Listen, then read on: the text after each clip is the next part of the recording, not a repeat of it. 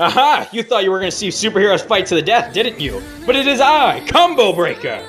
No, I'm just here to talk about something right quick. So, I do have a Discord that I completely keep forgetting to plug into every episode, but if you check the description below, there will be a link to my Discord, where I talk to my fans. You can submit fan art for the episodes, you can, see matchups before I make trailers for them, and do all sorts of other cool stuff.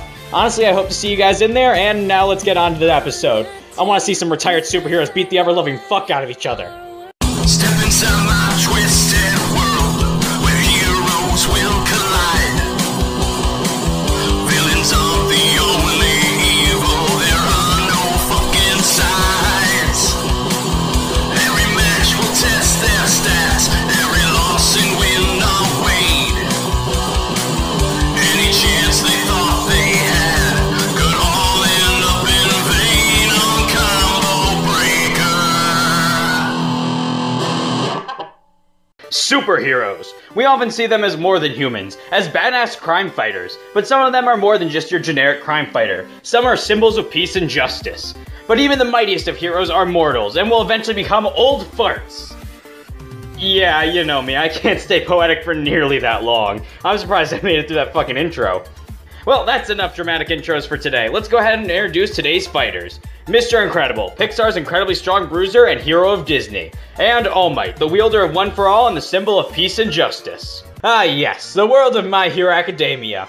It's an odd one for sure. Unlike something like the X-Men where mutants are freaks and outcasts, most of the population in the world of My Hero Academia has a superpower of some sort referred to as a quirk. These quirks range from the practical like super strength, acid powers, and even fucking explosion-based abilities, to some more strange ones like frog powers, extending out your fingers a few inches, or popping purple balls off your head to throw them at people. Yeah, this show's fucking weird, but I love it so much. But we aren't here to talk about any of those fucking weird superpowers. We're here to talk about the #1 hero and symbol of peace, All Might.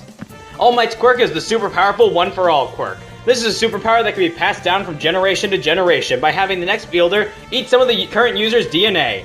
Not like that, not like that. Although, then again, that is DNA, and then All Might did get his quirk from his previous master, who was a girl. So that must mean, oh my god. Anyway, the DNA is typically something like a hair, and with every new hero that gains this power, the quirk only gets stronger. Well, that's enough background information. Let's actually talk about All Might and what he can do. And actually, for one of the strongest heroes in the series, he's really not all that complicated.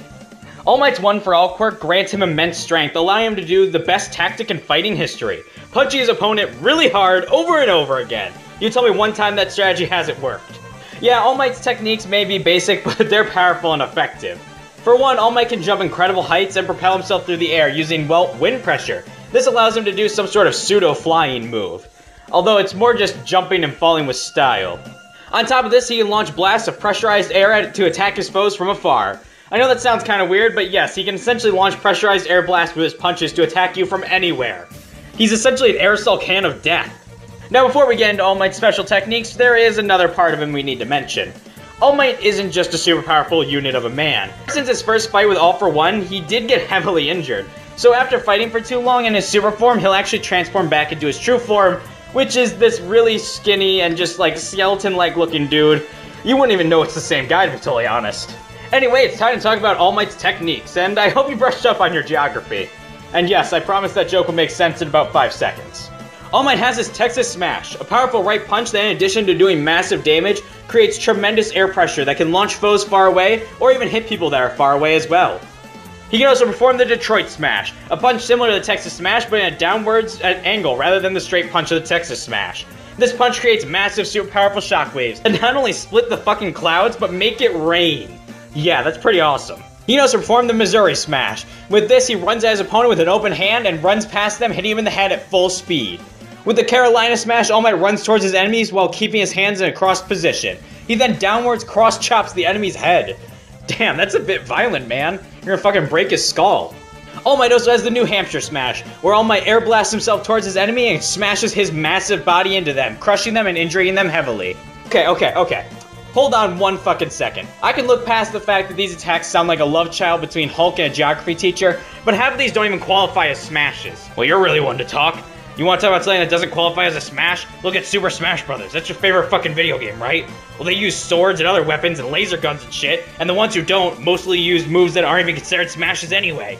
Shit, wait 1 fucking second. I thought you were a one-time gag for the Mask of Terror. How the hell did you get back here? Oh shit, I'm fading out of existence again. Stay dead this time. God, the joke wasn't even funny that one episode. And that time it actually made sense. Anyway, we have more of All Might's techniques to cover. With the Oklahoma Smash, All Might has his opponents grab him before spinning at ridiculous speeds, launching them incredibly far away like a tornado.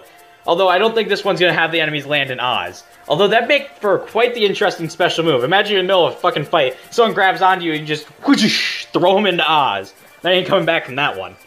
But if all of those techniques are enough, he can channel the full power of America, fuck yeah! With the United States of Smash. With this technique, All Might channels all of his super strength into one super powerful punch downwards. This essentially obliterates his foes, leaving, well, no way that they're getting the fuck back up. However, this move is a last resort, and it's not something he'll just randomly throw out in a fight, especially since it takes a lot out of the guy.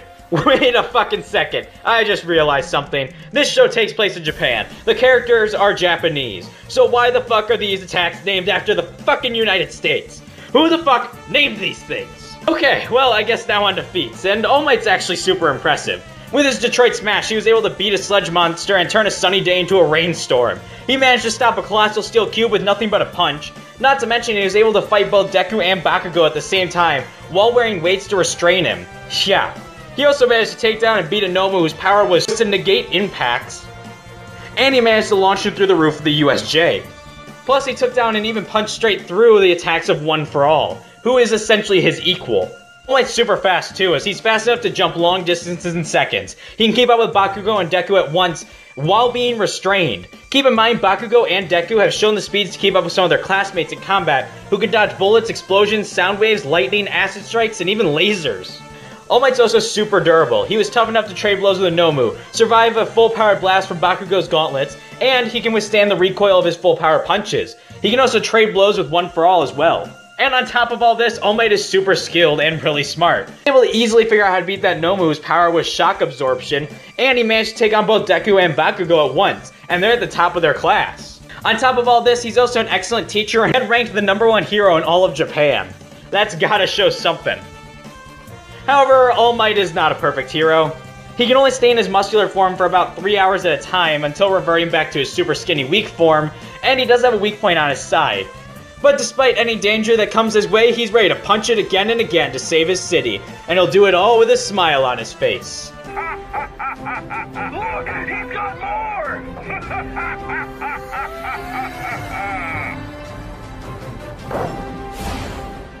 Fear not, citizens!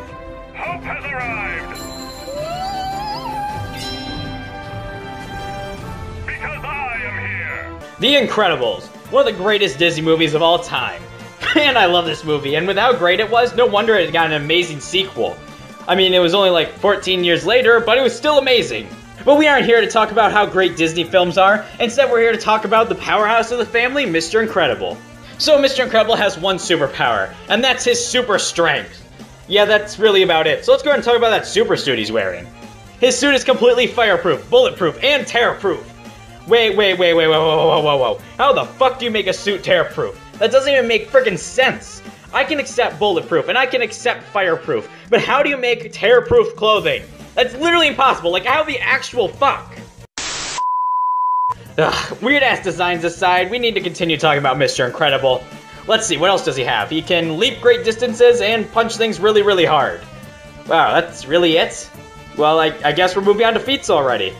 Mr. Incredible was strong enough to launch the early versions of the Omni Droid with a single punch. And that version of the droid could beat Hypershock, who could make magnitude 6 earthquakes. On top of this, he later lifted the upgraded version of the Omni Droid when it tried to crush his children, and he is strong enough to lift a train, as well as throw his boss through a wall. He's fast enough to jump over buildings and keep an eye on his son Dash. He can scale the Frozone, who can freeze a bullet in midair, and Mr. Incredible has dodged lasers from the Omni Droid and kept up with the Omni Droid as well. Keep in mind, the Omni Droid has also killed other superheroes like Gazer Beam, who can shoot lasers as well. On top of all this, Mr. Incredible has also dodged straight-up lightning bolts before. Now, Mr. Incredible is also surprisingly durable. He was able to survive a bomb blast, a fall from several stories up, he took the full force of a train before stopping it, and he survived several hits from a couple versions of the Omni Droid. He was also incredibly close to lava and was completely unharmed by it. On top of all these feats of heroism, Mr. Incredible is also incredibly smart. He's shown that he can come up with quick and effective strategies on the fly, like using the Omnidroid's own fist to ram straight through it. Or that time he picked up one of those spaceship thingies that were chasing down him and his family and then used it to kill another guy. Man, this movie's actually really dark. On top of all this, he has several years of crime fighting experience against several villains, not to mention he has managed to beat several versions of the Omnidroid that were programmed with info on several heroes, including himself, and then he still managed to beat the thing. But all that being said, Mr. Incredible isn't perfect. He's getting old and has shown back problems before, and other side effects of getting old as well. I mean, in the first movie he was going through a midlife crisis, and in the second movie he can't even figure out fucking math. No matter what villain shows up though, Mr. Incredible is ready to take them down. Num num cookie, cha cha num num cookie, cookie. You're not. Cookie. Oh my God. Cookie. Wow. Okay. Okay. So he can still hear you From the other dimension, yeah. That is freaky. Alright, our combatants are set. Which retired hero will come out on top in a fight to the death? The only thing I can do now is reassure them that things will be okay. I am here! It's gonna be alright. Just sit back and watch a pro at work.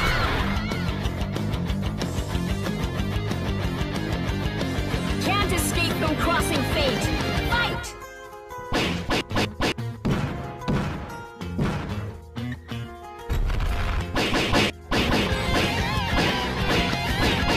I am the world's symbol of peace and justice!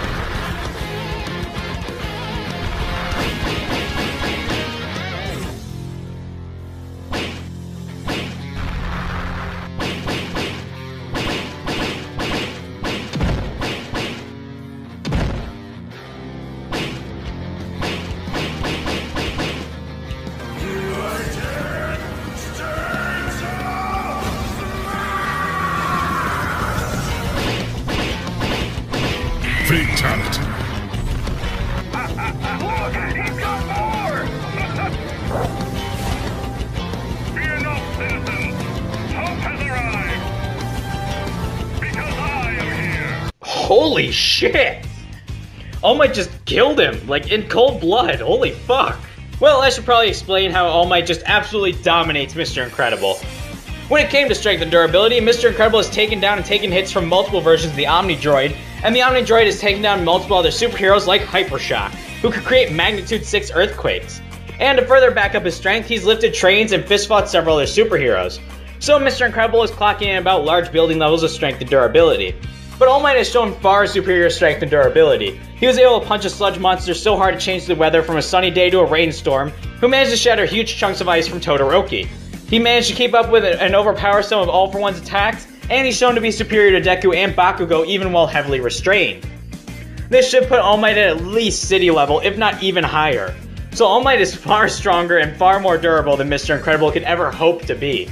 Even if we downplayed the hell out of All Might and just put him at the same strength as Deku, which is some heavy downplay might I add, that would still make him multi-city block, which is far above any large building feat that Mr. Incredible has ever pulled off. So what about speed? Well, Mr. Incredible is fast enough to keep up with Frozone who can dodge bullets, he's dodged lasers from the Omnidroid, and he's also dodged lightning. But All Might is shown to be superior to all of Class 1A and its students. And the students in Class 1A have dodged bullets, explosions, lightning, and even fucking lasers and light-based attacks. Not to mention, All Might kept up with Deku and Bakugo at the same time while heavily restrained, further backing up the idea that he's faster than Class 1A. So All Might actually should be faster, as he is superior to other heroes who can dodge lasers, whereas Mr. Incredible only narrowly dodged a few lasers from the Omni Droid, and we did see him get caught by Syndrome and his 0-point energy, which moves at light speed. So it's not fair to say that All Might and Mr. Incredible are even with speed. Not to mention, All Might has several cool powers and special moves, whereas Mr. Incredible just kind of punches and grabs people. Honestly, All Might had this fight in the bag quite easily too. I mean, he had practically every fucking advantage. Looks like Mr. Incredible simply wasn't on par with All Might. Get it? Because his name's Bob Barr? Alright, that was just bad. I'll just symbol a peace out of here before anybody gets angry at me. Okay. All Might have to stop before I smash any chances of anyone watching the rest of this episode. Our winner is All Might. Hey! Thought we lost you there! Next time on Combo Breaker. We've been talking about a lot of super goofy characters and a lot of good superheroes lately. So how about we talk about probably one of the evilest things to ever exist. Next episode will be a battle of pure evil, pure hatred. Not the goofiness that is Bowser, or just the pure rage that is Broly. Instead, we're going one step further, one step beyond, to show what the most evil thing ever is. Wait, what do you mean I'm building up the hype for this episode too much? Yeah, I know, I read the next match. I know what it is. It's gonna be fucking evil and awesome. Just play the trailer. Fine, I'll play the trailer, but I bet you I'll prove you wrong that this isn't a goofy fight.